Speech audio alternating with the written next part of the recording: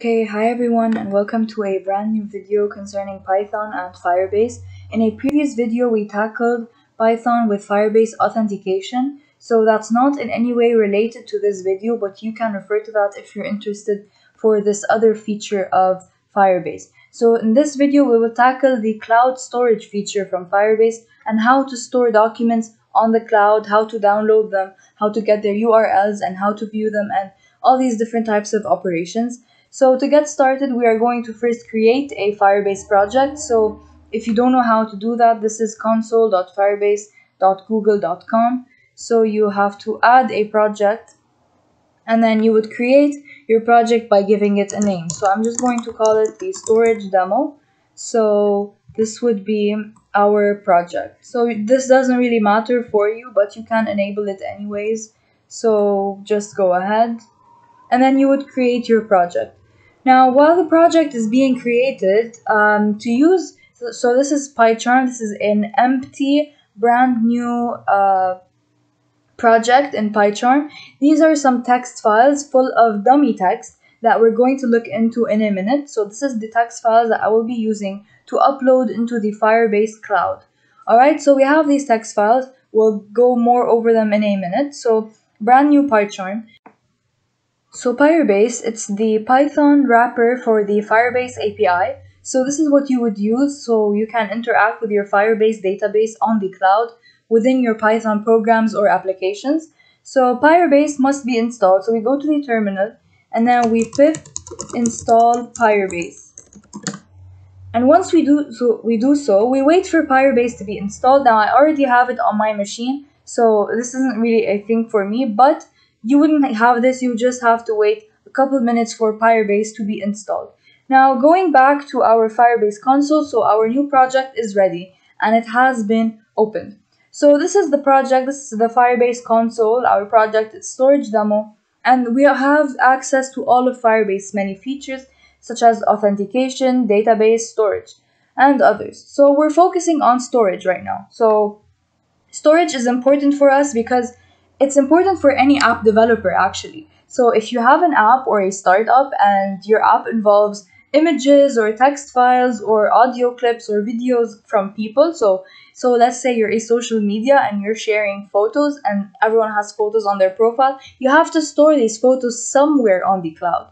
So this is why Firebase comes in handy, because it makes this process seemingly simpler. It's very good for early startups because you don't have to go ahead and buy storage space. I mean, you would have to pay for Firebase as you expand, but when you start, this is a pretty solid option. So without further ado, let's just get started. So storage, get started.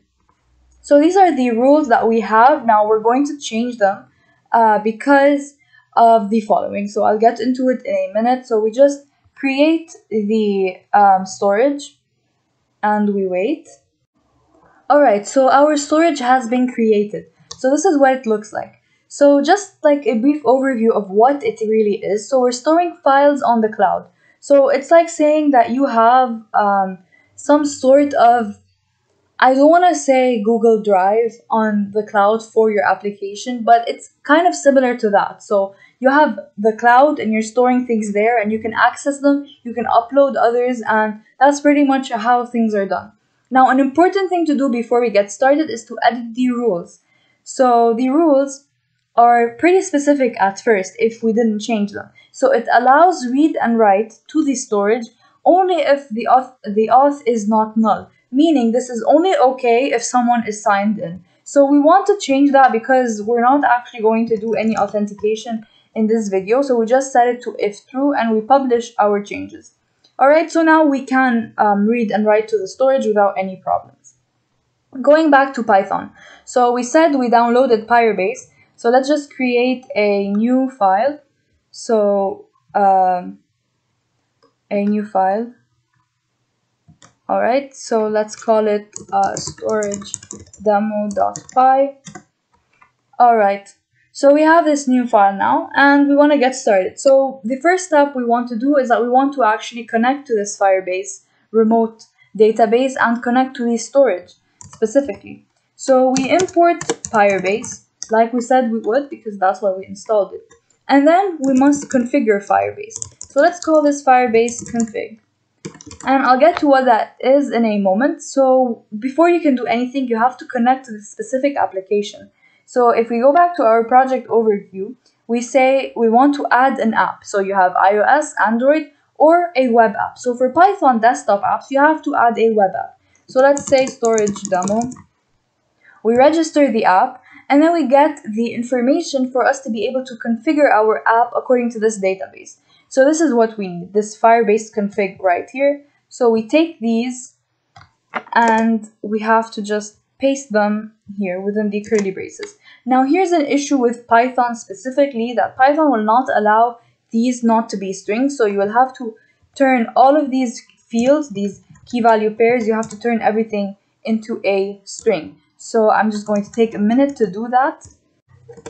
Alright, so now that this is syntactically correct with respect to Python, we can move on. So we have our Firebase config, and it's a dictionary. Basically, it contains all the different keys and information that we need to connect to this application. So the next thing we want to do is that we want to initialize an app. So let's just say Firebase equals Firebase dot initialize app, and we give it the Firebase configuration info.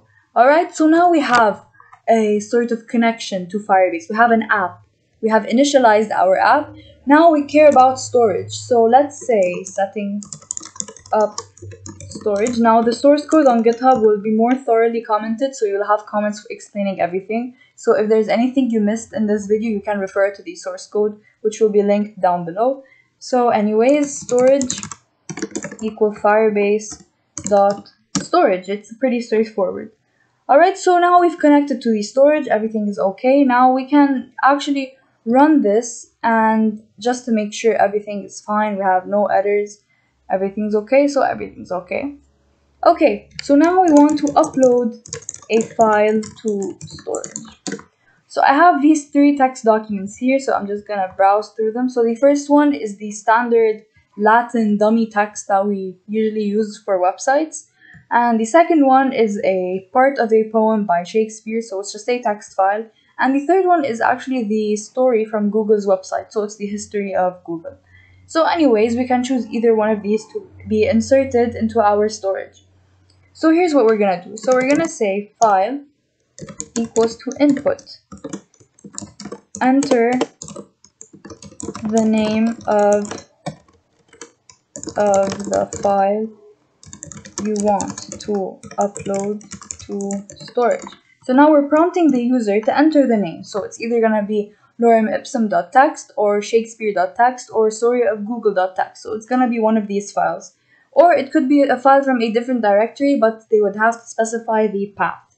Okay, so let's say cloud file name. So to differentiate, this is the file name on our local machine. This is the file we want to upload. And cloud file name will be the name of the file on the cloud in the storage. So what we're going to call it there. So we can change the name and we can give it a specific path as well. So we say enter the name for the file in storage. Alright, and the only thing we have to do after that is that we have to storage.child, and then we give it cloud file name dot put file. Now, so I'm going to explain every single one of these, but let's first run it. So after we run it, now we can actually specify what file we want to upload to storage. So I'm going to start with the shakespeare1.txt. Okay, and then I have to enter the name for the file in storage. So one second, let's go back to the storage and understand the thing. So this is right now empty. However, we can divide these into different folders, and within the folders have subfolders and other subfolders and store files as well.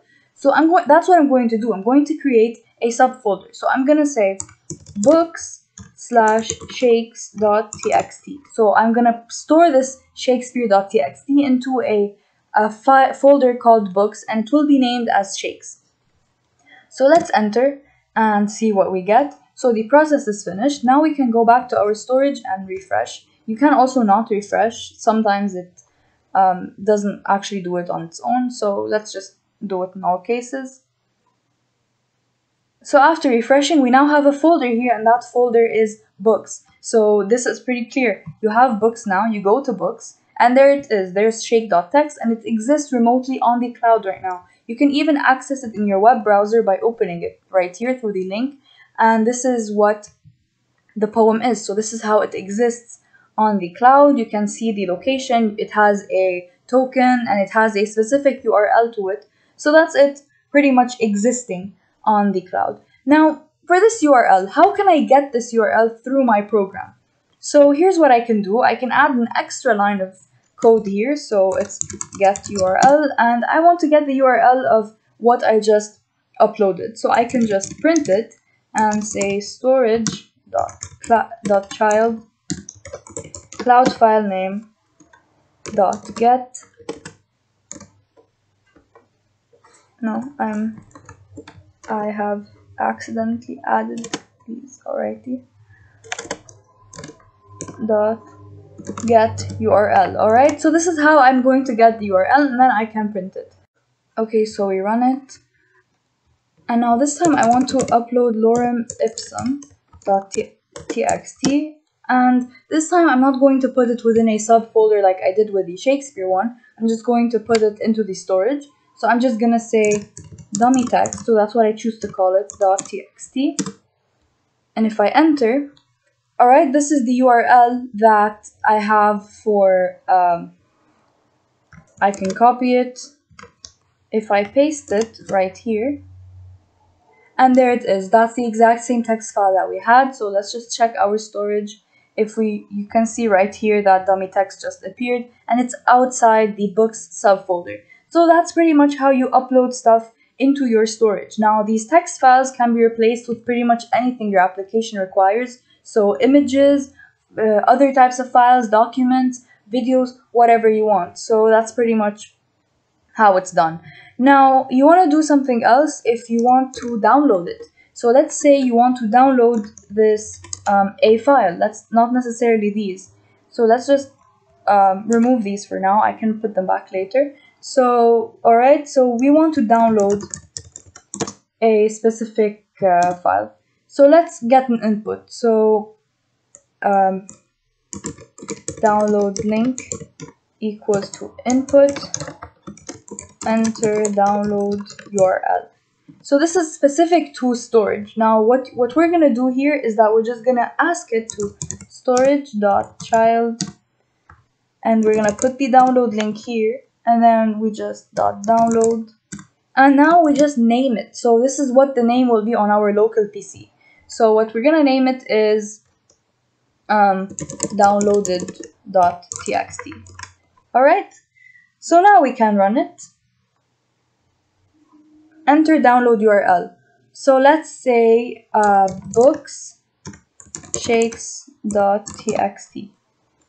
Alright, and now a new file appears here, and it's downloaded.txt, and it has the Shakes poem. So just to go over things, just to make things a bit more clear. So what this storage.child thing is that the child is sort of a child of the major storage pointer. So the child is essentially any URL within that storage. So it can be, so let's just visualize it here. So if I go to books, so it's now storage demo / books. Like if you edit it, it's / books. Alright, so this is how folders and subfolders work. So you need the child part here, and you give the path in the cloud to that child function, and that's how you actually access these files. Now download, in this case, downloaded the file that we needed, and what we were doing before, we did so let's just go back. Alright, so what we did here is that instead of using download, we used put, and we were putting the file name from the local machine into that child area in the storage. So that's pretty much how it works. Now, just a bonus, sort of, so we know how to upload, know how to download. There really isn't much to it. A bonus is how to read from a file. So I'm just gonna ask again. So let's just read from a file. Now, the thing with reading from a file is that it's a bit different. So it's not simply about downloading it. We don't want to download the file itself as a file onto our machine. We just want to read the text within it. So to do so, it's simply combining two different Python things together. So let's say path is input, enter the path in storage of the file you want to read. And then you go ahead and then you print storage.child path. So now we have it. Alright, dot get URL. Now what does this give you? This gives you the URL. So instead of printing it, let's actually store this in a variable. So we'll call it URL. Alright, now how do we usually, if you're familiar with basic Python, you know you can read any text, any file from the web, such as XML or JSON or HTML, through URL lib. So this is what we're gonna do. We're just gonna say f is equal to URL lib dot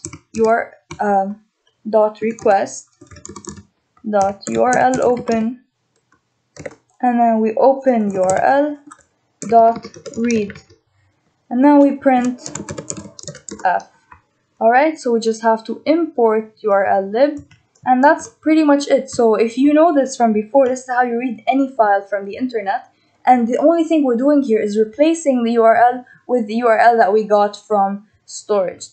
We have to first put the none in the get URL. So get URL takes one argument, and that's none. So apologies for that. Let's run it. So books/shakes.txt, and I get the URL first, and then there we go. It just printed the poem that it read from this URL. So that's pretty much it for this video. So thank you very much for watching. You pretty much know now how to handle your way through Python storage. So please leave a like and leave a comment if you enjoyed it, and stay tuned for the next video. Hopefully I can cover more concerning Python with Firebase. Thank you very much. Also, the source code is on GitHub.